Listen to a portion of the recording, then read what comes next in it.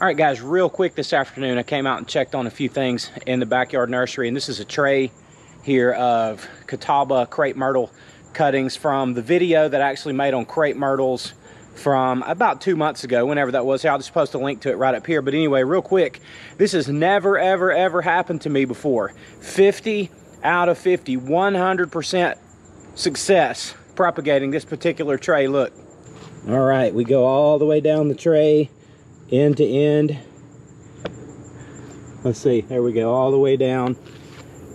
Every single one is rooted and is growing and is doing really, really well.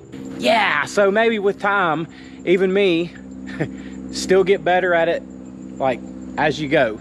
You never quit trying, you never quit doing different things, you never quit trying to improve your success rate with crepe myrtles or with anything else that you're trying to propagate. So I just want to share this with y'all. Big, big, big thumbs up.